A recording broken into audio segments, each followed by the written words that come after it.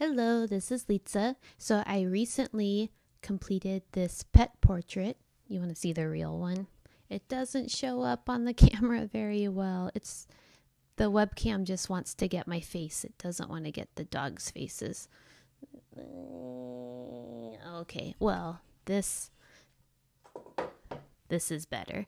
Okay, so I finished this, and I think it was a pretty exciting project for a couple of reasons, and I'd love to tell you all about it in the overdub of the time lapse. But just to give you a little preview, reason number one is I had to work from a black and white photograph, so all of the color is invented. I had to figure it out with color theory. So we'll look at that. And then reason number two is there's a lot of little hairs, and painting teeny tiny little hairs with acrylic involves knowing what blending mediums to use, and so I'd love to share that with you as well. So if you're ready, I think let's do this. Okay, so gosh, there was a lot of sanding. I found these wood panels at Target. This one is sanded down too, so you can't super see, but it's like one of those like houseware type things. Actually, my roommate found it, and I was like, oh, that's perfect because it already has the mounting bracket. Getting the words off took a little bit of sanding. I thought originally that I could just transpose my image directly onto the wood, but the wood was too dark for the ebony pencil to show. In other videos, you can see how I do. I make myself a little like carbon transfer sheet thing by just like putting lots of ebony pencil down and then tracing over. That didn't work directly on the wood, so I was like, man, well, maybe I should use some matte medium and maybe that will work better. I'm looking for it. Oh, I threw it away. So my matte medium, I remember the last time I used it was in 2005. So it's 2021 now. So that's old. Yeah, I had painted a painting of my niece, and I used matte medium so I could have pencil integrated into the painting. But anyway, so that matte medium was super dried out. I mean, that, it's been over a decade, so it's going to happen. So I ended up just using straight up gesso. I have this Windsor Newton gesso clear base, also extremely old. I didn't realize how thick it was. That's very thick. So that was too thick. And I had to water it down quite a bit. And then I realized, oh, dang, I bought myself new gesso, and it's nice and thin. So definitely when gessoing, it's been a while since I've gessoed because I never paint on canvas. I like wood, and I don't really need to gesso that. I just need to like varnish it first so it's not porous. But anyway, when gessoing, I think it's better to work thin and build up, for me anyway. But I'm always doing like very detailed paintings, so I want everything to be as smooth as possible. Anyway, so gosh, the time lapse has moved far along past gesso, and I'm still talking about it. So let's skip forward. The background, I ended up going with a teal. I wanted it to be a lighter teal than that, and eventually I got there. You can see with the golden paints I have. Let me show you those. So I bought new golden paints, and they're really nice. I really like the viscosity of this. They're pretty thin, which is good if you want to do detail work. They're still not thin enough though. But one thing about these paints is they're not perfectly opaque, and they're very honest about that. They show you right on the bottle that, hey, I'm semi-transparent. You know what is opaque though? Anything with white in it. So like this phthalo green, it's semi-transparent, but oh, I guess I was eating lunch at the time, so that's why the video's there, but that's okay because I'm so chatty. I need the video to give me a chance to catch up. I want to talk about paints. Oh, no, I started again. Okay, well, so things like this green are pretty transparent. The carbon black is nice and opaque, but most of the pigment colors are not. But like I said before, white is pretty opaque. So that influenced how I painted this painting, because I had to build up all of the darker colors. I had to build, think of like an ice pond, a natural frozen pond, how it has layers and layers of ice. That's what it felt like, building up the darker colors.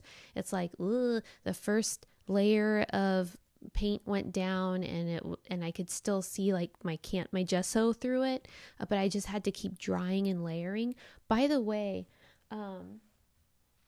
if you do not have a blow dryer in your studio, you need it. This is like as essential as paint. I use it so much, because what I'll do is I'll lay color down and then I'll blow dry it in place, and then I put on a new layer, and I'm too impatient to wait between layers. And when you're building up darker colors, you really need it. So there's that. And also, you have a little wiggle room. As soon as you put the paint down, you can probably just wipe it off with a damp brush if you don't like it. So that's the other thing. So I lock my acrylics into place with the hair blow dryer. Anyway, so, oh yeah, you can see me using it. So since the white is more opaque, I could count on my lighter colors going down with one stroke, which is nice. I'd rather have it that way than the other way around. So it was lots of building the darks, and then as I began to put lighter and lighter strokes on top, then I could count on it being more opaque. Now, one thing is the golden. What's the difference between golden and Liquitex? Well, these golden fluid acrylics, I really like how thin and pigmented they are. The new Liquitex soft body acrylics that come in this packaging is pretty thin.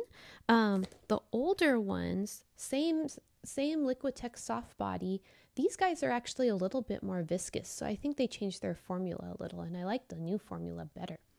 So the technique when doing any kind of fur or hair or anything, as you probably surmised, is just to start with dark strokes and then kind of comb lighter and lighter strokes on top to build up this sense of depth.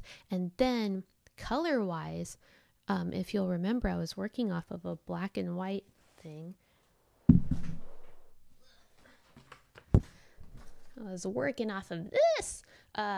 So color-wise, what I did is I just imagined light hitting the dog's face, and if any surface that I thought was on this side, I added a little bit of a yellow hue to it. Let's see. So this yellow oxide, like I just mixed a little yellow oxide into whatever paint color I was using, and then if it was on this side, I just left it alone. So really it was the presence of yellow oxide or not. Now with Max, the dog on the left, he is generally cooler in color than Ruby, the dog on the right, and that excuse me while I rummage. Okay, so that is just because of the presence of phthalo green or not. That's the only reason. So with Max, I blended a little bit of green into every color that I used with him, but with Ruby, I left it out, and so she looks kind of purple by contrast. That's what my palette looks like. Yeah, so okay, now I'm working on Ruby. I'm leaving the phthalo green out of the equation, so she looks a little more purple just by contrast, because purple is the opposite of green. What else can I tell you? Because I feel like I've told you all the things already. I forgot to mention airbrush medium. So I have been singing the praises of airbrush medium. Okay, so I cannot paint without a blow dryer. I can, but I'm impatient. But I really, really can't do acrylic paintings without airbrush medium. If you're thinning your acrylics with water, you a fool. You need airbrush medium because, this is why, because airbrush medium is a polymer like acrylic. It's a thinner version, and it's formulated such that the pigment is evenly distributed. So it thins out your acrylics, which are already pretty soft because we're getting the soft body stuff, but it thins out your acrylics and the pigment distributes evenly. If you use water, the pigment doesn't distribute evenly. It's splotchy. It doesn't form a smooth, nice line. So folks that just have a set of acrylic and they're thinning with water, your paintings look amateurish. I mean, they just do, because only an amateur would not use blending mediums. It's like the other part of the equation. It's like having a pencil and never using the eraser. If you have acrylics, you need to use mediums. Okay, I'll step off my soapbox. Thank you.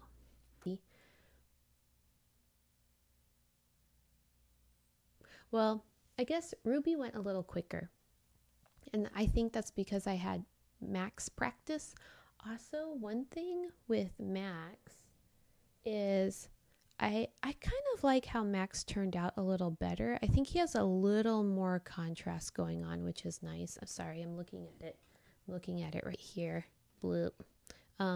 But one thing I did with Max, and if I were to keep working on this painting for much longer, I would just do with both of them. But I think it's really helpful. I have my phone out because I think it's really helpful to take a photo of your painting and then goof with filters. And it's kind of the modern day artist equivalent of doing this number, you know, like looking at your painting from far away and trying to get a new perspective on it and to see it objectively instead of being so like you're immersed in your painting and you stop seeing it, you know. So taking a photo with your phone is really helpful.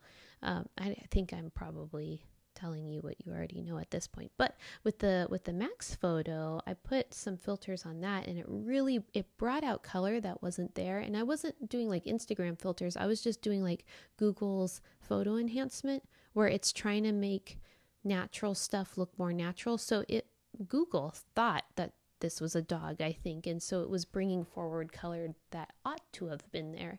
And I was like, well, dang, Google, that's real helpful. You're right. I should put those colors in. So I actually painted Max yesterday. And then this morning I took Google's advice and added just a little more color. But man, with Ruby, I was pretty tired by the time I was working on her. So I didn't go do the photo thing, but I think she still turned out nice. Well, maybe I want to add a little white now that I'm looking at her again. Max is just so high contrast and pretty. Okay, what else can I tell you? Because we still have 2 minutes left in the time lapse. And I'm committed to voicing over this. Well, who are Max and Ruby? So Max and Ruby, gosh, okay. So remember how my matte medium I hadn't used since 2005? Well, back in 2005, actually in 2004, but that time period, I lived with a woman named Lisa Osterhout. And now she's Lisa Barber, the physician, so Dr. Barber, which is awesome. And her mom's birthday is coming up, and her mom used to have a couple little schnauzers named Max and Ruby, and so that's why I had to work from a black and white photo, because there aren't a ton of photos of Max and Ruby. So it's like, okay, well, we'll do what we can with what we have. But yeah, those were her mom's little dogs, and her mom is super nice and lived in Houston at the time. So I visited the Osterhout house, the Osterhout house back then. I visited Lisa's mom, and that's great. And I got to meet Max and Ruby actually, but a very, very long time ago. They're real cute though. I'm glad I got to do a pet portrait. It's nice having like nice subject matter, you know? Yeah, and Lisa's mom's birthday is the same as my mom's birthday, I think. My mom is June 2nd, 1958. Looks like we're almost done with the time lapse. Man, I should have like written notes of things to talk about. Well, hopefully that was helpful. Ooh, here comes the peeling off the tape part. That's fun. and a little nerve-wracking because you can be, like sometimes the painting peels too, but in this case it didn't. And then I added some ear overlapping that little frame, and I called it a day. All right, well, I think thus concludes the time lapse of Max and Ruby. I hope you enjoyed this video, and I have no subscribers and no one watches these yet, but if you have pointers for ways to make these more engaging or worth watching, I would like to hear them. Okay, well, thanks. Bye.